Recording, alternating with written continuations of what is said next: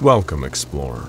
If you're seeing this, it means that you're one of the select people who have been able to no-clip into the Backrooms. You ought to give yourself a pat on the back for that. You're one of the winners here. You just made it to Level 1, the Habitable Zone.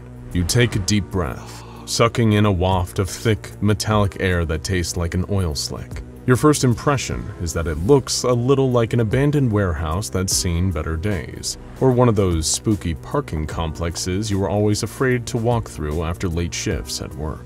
But here, fear isn't an option. It's like Dune. Fear is the mind killer. You lose your head here, and you might also lose your life. That's why you decide to venture cautiously into this new concrete mess of an environment, propelled by a mixed curiosity and the hunger nagging at your belly. There has to be something here. It isn't the same featureless nightmare that the last place was. Maybe here, you can find some well-deserved goodies. You continue to walk as the concrete world reels past you. The longer you spend here, the more reality starts to feel slightly altered. You notice that it's oddly cold in here, so much so that in some areas, deposits of mist hang close to the floor. In other places, the mist has thickened into slick sheens of condensation or dark reflective puddles on the ground. The wrongness of a place like Level 1 isn't as obviously evident as Level 0, but over time, the creeping sense of dread seems to rise and rise.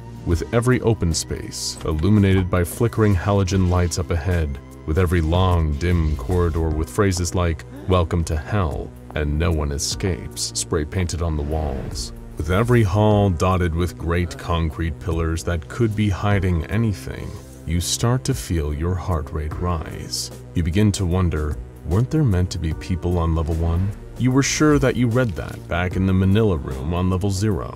The document had said, Level 1, reaching this level should be your next goal.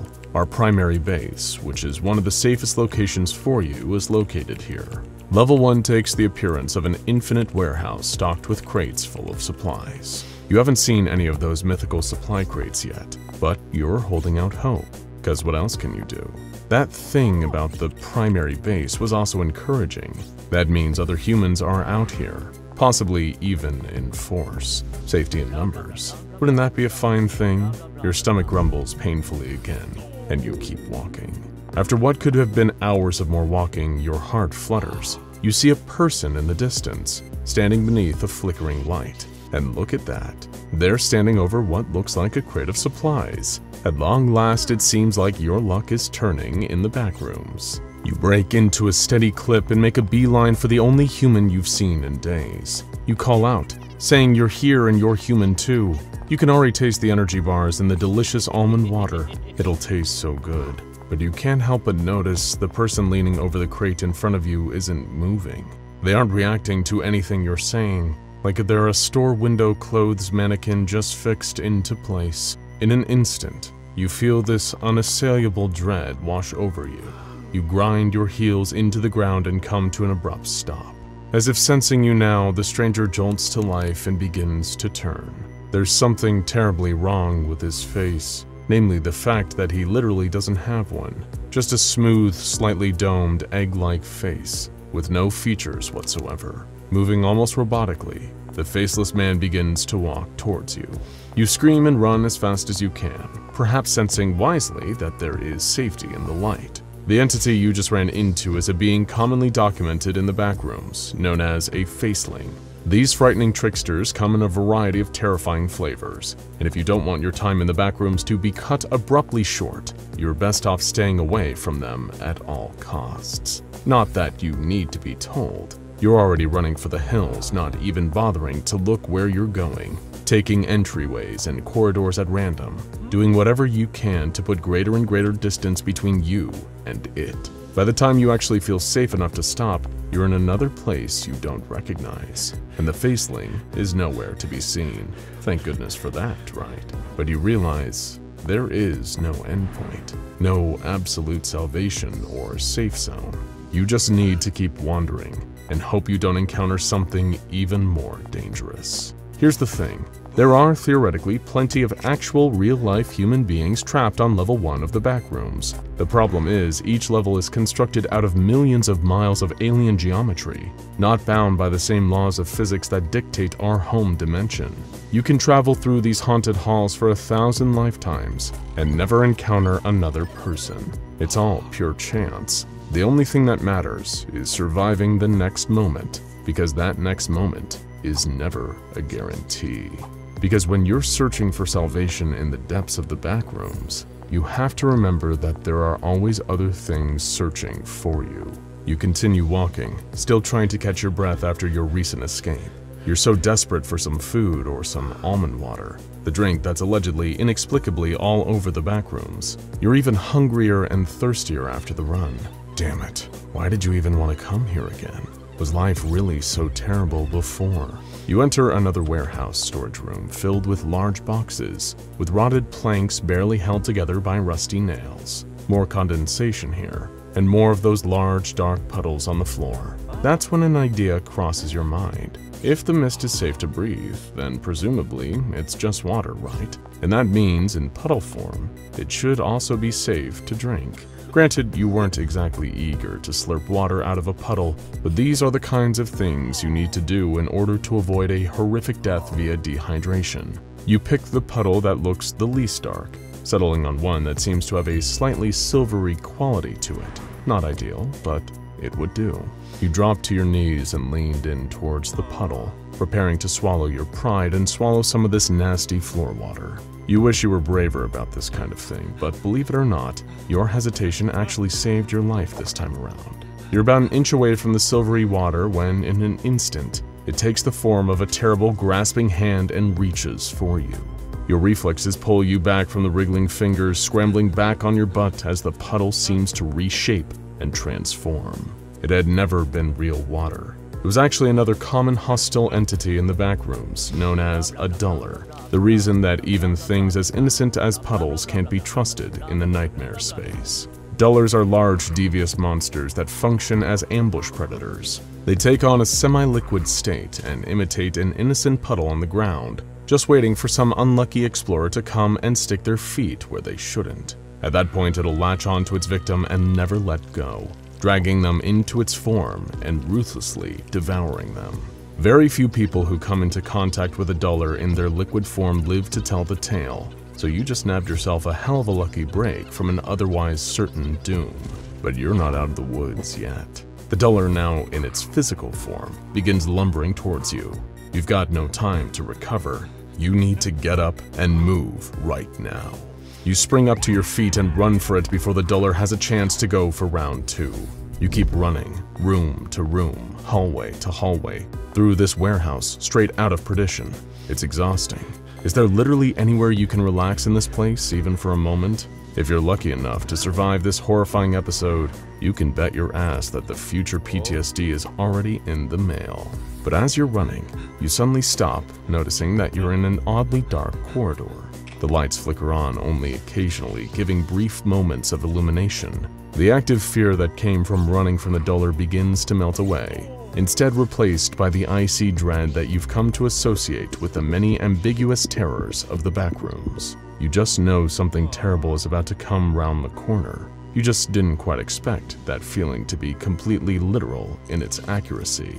With each flash of light, you see a door squeaking ajar and something moving behind it. There's a low, guttural growling noise, something primal and vicious. You get the sense that whatever's behind there, it is a truly dangerous predator.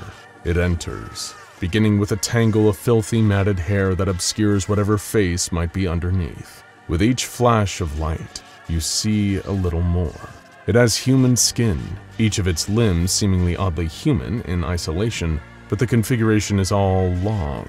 Its body is built almost like a hairless dog, a badly assembled jigsaw puzzle made of human parts. Also, it's hungry, and you look like food.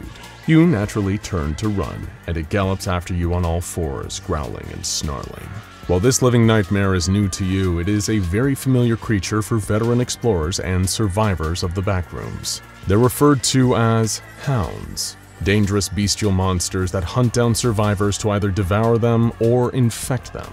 That's right, infect them, because these creatures carry a dangerous pathogen, often referred to as the hound virus. It's fast-acting, can spread through bites, and leads to a horrifically painful transformation that converts human beings into hounds themselves. Of course, that fate doesn't sound all that fun to you, so you run like hell.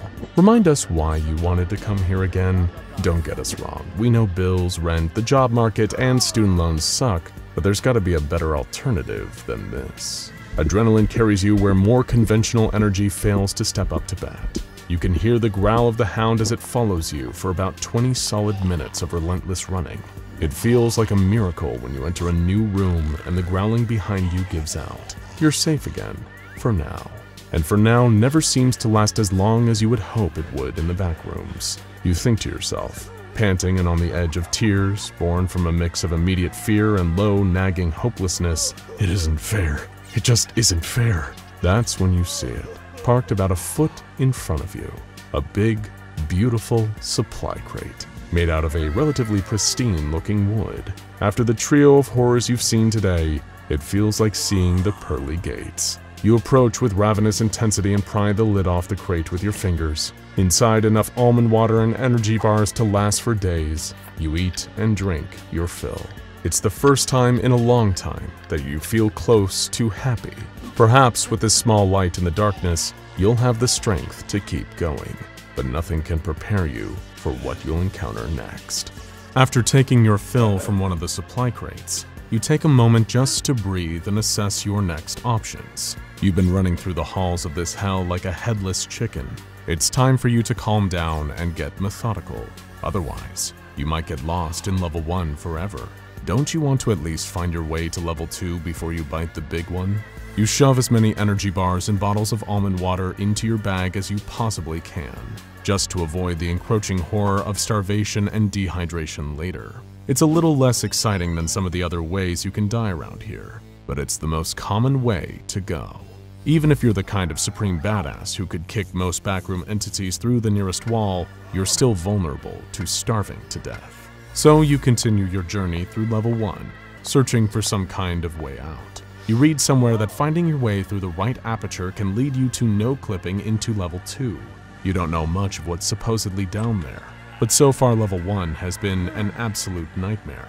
So surely, can't be much worse than that, right? Of course, you will come to regret thinking that. As you pass through warehouse floor after warehouse floor, corridor after corridor, you see something miraculous. Another human being dressed in cobbled-together tactical clothes and wielding a machete, recently stained with black blood from some unknown source. But seeing black blood on this stranger's blade is definitely better than seeing red.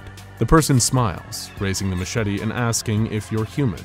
When you say yes, which to be fair he already knew, he lowers his blade and beckons you over for a handshake. The stranger tells you his name is James, and that he's a raider. This frightens you. You've played a whole bunch of Fallout games, so when you think raider, you think bloodthirsty psychopath that will kill you and steal your stuff. But this is only because you're not that familiar with some of the factions at play in the Backrooms. Of course, there are far too many groups and factions to discuss right here, but all you need to know about the Raiders is that they're big fans of freedom. They hope for the Backrooms to stay independent, rather than being ruled by the same systems of greed and corruption that rule the world outside. They want the Backrooms to remain the strange new frontier that it was always meant to be, for those who actually want to be there, at least. James the Raider tells you that they lost the rest of their team in a scramble after they were chased by a whole pack of hounds. He even managed to kill one, hence the black blood on his machete. He's established a camp nearby, and if you want to come camp with him overnight, you're more than welcome. There's safety in numbers. You decide to take him up on his offer and camp out with James the Raider for the night. Perhaps in the morning the two of you can go out on a hunt for an exit, or other explorers the next morning. He's busted up an empty supply box and used the planks of wood as firewood. It's clear that this guy has been here much longer than you. You hope with enough time, you might be able to learn from this man. Maybe with the knowledge imparted to you, the Backrooms might become the fun, exciting adventure you hoped it would be. James says he'll take first watch, cleaning the blood off his machete with a rag. You can get some well-earned sleep at long last. and given how exhausted you feel, you welcome it. But it's a rough, uneasy sleep. You keep having dreams filled with strange images, huge, hissing metal pipes snaking off into infinity, glowing eyes and teeth in the darkness, looking at you, getting closer and closer. What does it mean? You haven't encountered anything like it in the backrooms before, so you have no idea where this frightening image comes from. But the eyes and glowing teeth keep getting closer and closer and closer. When they eventually reach you, you bolt upright, awakening with a scream. You're breathing heavily, drenched in sweat. The fire is down to its last dying embers. You're alive. You're safe. It's okay. It's no surprise that hanging around with the monsters in these otherworldly locales would lead to strange dreams. You look around for James, but you can't see him. Panic begins to tiptoe down your spine, vertebrae to vertebrae. Did he leave? Did a monster get him? All these thoughts race through your mind until a figure begins approaching you from the shadows. At first, you're afraid. Could it be a duller or a faceling? Nope, just James. You couldn't be more relieved. You ask him if he's okay, and he just flatly replies, "Hello." You pause for a moment, a little confused by his response. But before you can ask another question, he simply repeats, "Hello," once more in the same flat tone. You rise to your feet, realizing now that something is terribly wrong. James just stares at you. There is something terribly wrong with him. When the light above flickers on slightly, you start to notice how incredibly dead his skin looks. It doesn't look like his skin. It looks like something else wearing his skin. And in this regard, you're completely right. While you slept, James was attacked by an entity known as a skin stealer. Which, I mean, come on, it's in the name. You can probably guess what a dude called the Skin Stealer did to your new friend here. There's no time to grieve. The Backrooms is an easy come, easy go kind of place. All you can do now is survive. You jump to your feet and charge into the nearest hallway as the shambling skin stealer wearing what used to be James chases after you. The Backrooms may be a horrific place, but at least it's giving you plenty of opportunities to work on your cardio. You didn't do nearly enough of that back on the outside. You break into a mad dash until the noises of the skin stealer disappear behind you. You're barely even thinking. But when your mind slows down and resumes normal operations, you realize you're somewhere different. You're in a long, dark hallway, threaded with giant, hissing pipes like metal arteries. On the inside, you feel cold, but on the outside, you're sweltering. You recognize this place, exactly as it was in your dreams. Congratulations, Explorer. You just made it to Level 2. Want to stay tuned for the next exciting exploration into the Backrooms as we delve deeper and deeper into this liminal abyss? Be sure to subscribe to Backrooms Explained and turn on notifications so you never miss another expedition.